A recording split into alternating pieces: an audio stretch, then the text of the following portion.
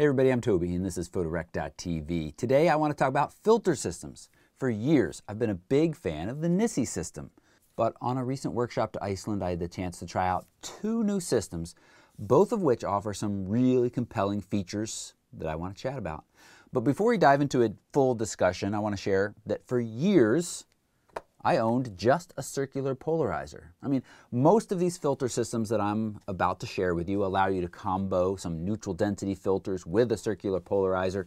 But if you're on a budget and you don't own any filters, just get yourself a CPL.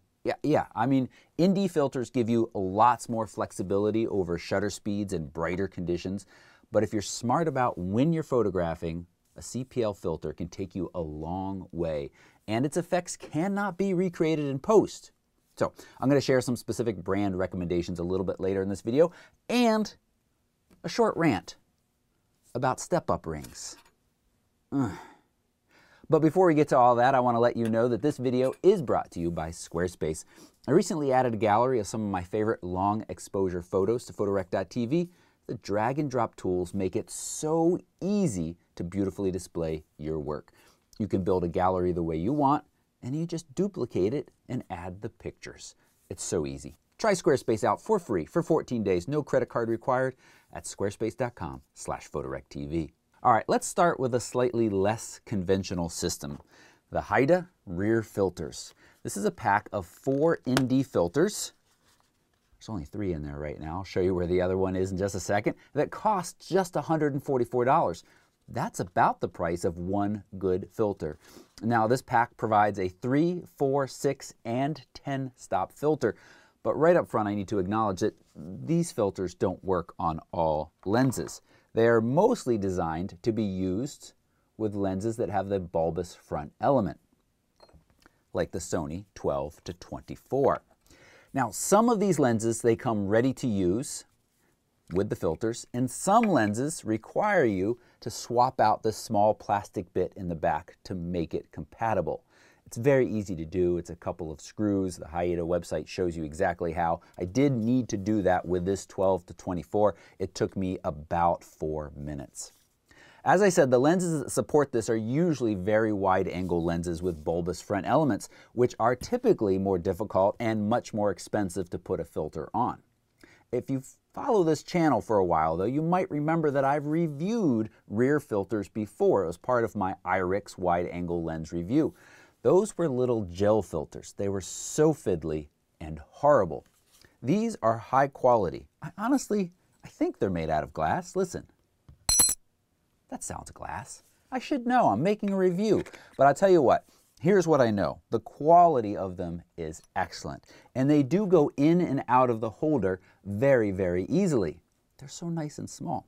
So let's talk about the pros of these real quick. Great quality. Incredibly portable. 4 NDs in this tiny little case. And honestly, you could pare this case down and make it even a little bit smaller. They are, of course, usable on lenses without front filter threads. And I mean, this is huge because typically these lenses, as I said, are incredibly expensive to put filters on and bulky. Nisi makes some systems. It's very good quality, but it's huge and expensive. Now, there are some drawbacks. You're potentially exposing the sensor every time you change the lens. I say potentially because now we have some cameras that shut the shutter every time you turn it off, so you're not always going to expose the sensor. But there is, I feel like, a little bit more friction in changing these. You know, there were times where I was in conditions where it might have been a little bit wetter, near a waterfall, for instance, and I thought that the strength of ND that I'd chosen wasn't perfect for the shot. I would maybe not change it because I didn't want to risk getting a bunch of water either on the sensor or on the back of the lens, which also isn't ideal. Another drawback is they're not stackable, and there's no CPL filter that you can use in this case. And I'm not saying this happened to me, but if you drop one of these in tall grass, it might take you a few minutes of searching. Just saying. Maybe that happened. Maybe it didn't. I will say, though, that these are going to take a fall way better than a bigger front filter. So just keep that in mind. If you have a bulbous front element, these should be in your kit. Now let's move on to the brand that I've been using for the last 5 years, Nisi. This is the latest Nisi Kit. It's the V6 Pro Starter Filter Kit with circular polarizer for $4.99. You get a ton of bits in this kit, you can see right here. Now, most importantly, you get a CPL filter that's attached to a filter holder sized for 82mm lenses. But Nisi nicely includes step-up rings for common lenses. So it's very likely that right out of the box, this provides everything you need to use on your lenses. You screw on that attachment piece that includes the CPL filter, then you attach the holder, which is capable of holding up to 3 filters.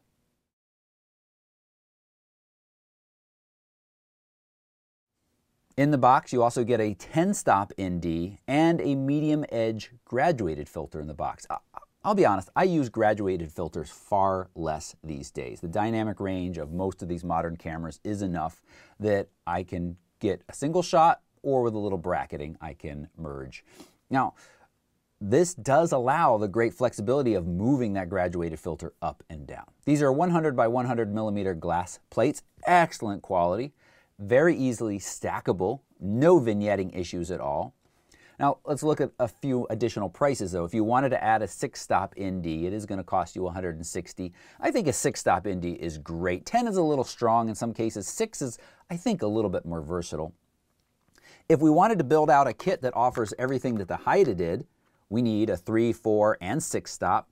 That's $480. So that's $480 plus the original price, so that brings us to $980. Now that is a little unfair because you do get a very high quality CPL filter in here and some other bits. And as I mentioned, Nisi does sell filter kits for bulbous front element lenses, but they are big, bulky, and take even larger plates. Now let's talk about the pros of the Nisi system. I mean, excellent quality, very, very flexible setup with easy stacking, use of graduated filters, no vignette issues at all. And notice that if you already have some 100mm filter sizes, like maybe Lee, they do work in this filter system. Now there are some downsides. It is a bit bulky, a little pricey, and a little slow, meaning setup. If you leave the attachment piece on and leave an ND filter in the holder, it's fairly quick to set up, but if you need to change out filters, it's certainly not as quick as this magnetic system they're going to look at next. And I just will warn you, you need to double check the attachment each time and make sure you're using the extra security pin. I'm not saying it happened to me, but like the tall grass story, part of the Nisi system might have fallen off and almost fell deep into a gorge. I just got lucky. I mean, the story I heard about. This guy just got lucky. So you just want to make sure. It's not something that you want to carry around on the end of your lens because it's very easy to bump off. And then these 100mm glass plates are probably going to crack when they fall. All right, but now let's talk about the Kase Wolverine Magnetic Professional Neutral Density Filter Kit 2. This little leather box, $511. At first glance, that seems more expensive, but it does include a CPL filter along with a 3, 6, and 10-stop ND. This is a magnetic system, so you screw on a thin magnetic ring and the filters pop into that ring. You can stack, you can combine the CPL with an ND. Now, there is a chance of some vignetting when you stack, especially on wider angle lenses, but the speed and flexibility of this system is nice. They sell this kit in different sizes. You should buy for your largest lens or the largest lens you think you might own someday. And they sell additional magnetic rings, step-up magnetic rings for other lenses. As I said, I have a little rant about step-up rings in a moment, but these are actually different because you're not threading the step-up ring onto the filter. And that's what my rant is about. So hang on. The magnetism, it takes care of that. Magnetism is magic. So let's say you buy the 82mm system and you also have a 77mm lens. You could use the standard step-up ring with the 82mm magnetic, or you could buy their 70mm magnetic ring and pop it on instead. Now, nicely, Kase also includes a magnetic cap, and you could buy more magnetic caps. They sell those individually to slap on each of your lenses. In some setups, it's so thin that you could even keep your lens hood on, or if you find that you can't, Kase sells a magnetic hood. And they also sell filters separately, and they do have a graduated filter, though of course you have less flexibility in how you use because you can't slide it up or down. So the pros of this system: it is great quality, very fast to use, stackable, and portable.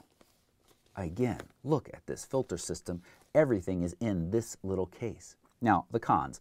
Well, the upfront cost is high, but you do get everything that you're probably going to need. It has some less flexibility than the Nisi system, and there is the potential of vignetting, especially again on wider angle lenses, plus the chance, I made a mention of not happening to me, but somebody I know, where it fell off. You know, that didn't happen. I'm not the only person that used these. Steve Skurich also used these in Iceland, and it never happened to him. And it never happened to me that they fell off, but I did see a few comments that it happened from other people, especially when you stack. So you do want to be careful again from moving place to place. And what did happen to me is I noticed they could get bumped off, including the magnetic cap in the camera bag. So when you're carrying around, the magnet seems strong enough that it's going to hold it on, even if you're jarring the camera, although I wouldn't trust it, but it does seem strong enough. However, putting it in or out of your camera bag and leaving the filters on or the case off with a little bump, it seems like they're more easily bumped off. So just keep that in mind. Now, one common complaint, and this is actually kind of across the board with all of these, it's very difficult to tell the strength of the filter, especially the case. It's printed in small text, and well, I'll admit it to you all, I'm now at that age where it takes me a moment to read that. I have to hold it at a certain length. Yeah. So I've got a solution for that in just a minute. So keep that in mind. And finally, if these prices seem high, let's talk about the basics. A basic or a simple, high-quality screw-on CPL filter and a 6-stop ND can be purchased for $160 and $190. Yes, there are cheaper filters out there, but I generally don't recommend it being a place that you try to save money. Don't cheap out on filters or tripods. I'll say this, if your budget's very tight, I will say that there are more affordable CPL filters that seem to be just fine. Hoya makes one at $109, and that is for an 82 millimeter. So again, buy for your biggest lens and then use step-up rings to attach to your smaller lenses. Though, as I said, I have a warning about step-up rings. I keep teasing that, don't I? Now, ND filters can be found for very cheap, but I have had more than a few workshop participants excited to tell me how much they saved on ND filters, and then when we use, we see why. Generally, horrible color casts that in some cases just isn't fixable at all unless you're making black and white photos. So B+W, Polar Pro, Kase, those are all decent brands that I trust to make filters without color cast issues. And I've got a link to those brands, plus a few more in the video descriptions just down below. But now it's time for my rant about step-up rings. But before we get that, I want to make sure you know that this video is sponsored by Squarespace. Their sponsorship allows me to make videos like this, and their awesome tools allow me to post new content so easily. I run my own website on Squarespace, and when I decided to add a gallery of work to photorec.tv a few weeks ago, it was literally a couple of clicks and drag and drop. So easy. And if for any reason you get stuck, they offer customer support. Real people that you can get a hold of that will get you back on track. I also use their awesome marketing tools and analytics. I'm really happy with everything they provide. You can try them out for free for 14 days. Start at squarespace.com/photorectv to save 10% off your purchase price. They even make it ridiculously simple to add a domain name to your website. Give them a try today. So step-up rings. They're great because they allow you to buy one filter for your largest lens and then use a step-up ring to use that same filter on your smaller lenses. Here I have an 82 millimeter filter, and with this 67 to 82 millimeter step-up ring, I can use this on a 67 millimeter lens. But I'm tired of them, because it's so easy for these to get jammed onto the filter. The threads are a little soft, especially on the cheaper step-up rings, and it happens on workshops more often than I like. And it's happened to me too. You get the two jammed together.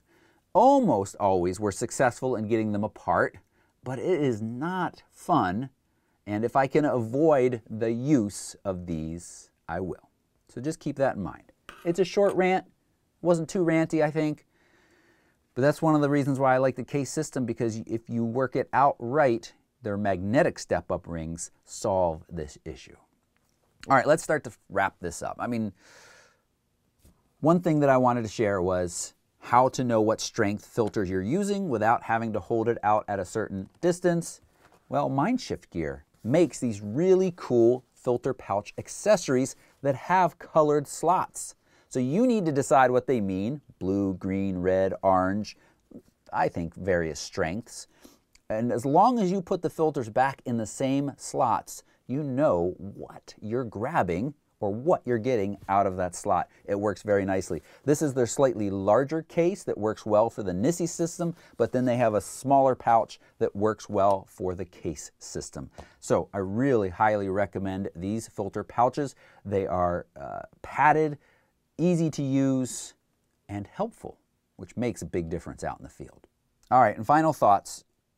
I'm going to keep using the Nisi system basically because I own it. But if I was looking to start from scratch, the Kase magnetic system is very compelling with its incredible portability, its speed, and flexibility. It's very nice. Let me know what filter system you like best. There are some other ones out there that I didn't talk about, like Breakthrough's magnetic filter system. They don't have a stackable system. They said that's been coming for years, but they do have some very nice high-quality combo filters. So like a 6-stop and a CPL in one filter, and that's a magnetic system as well. And it is in the realm of affordability as well. If you found this video helpful, hit that thumbs up button, and don't forget to hit subscribe along with that little bell so you'll be notified of future videos. Links to all of these products I'm talking about are right down below this video, and don't forget to check out Squarespace, starting at squarespace.com/photorectv to save 10%. Thanks so much for watching. Bye-bye.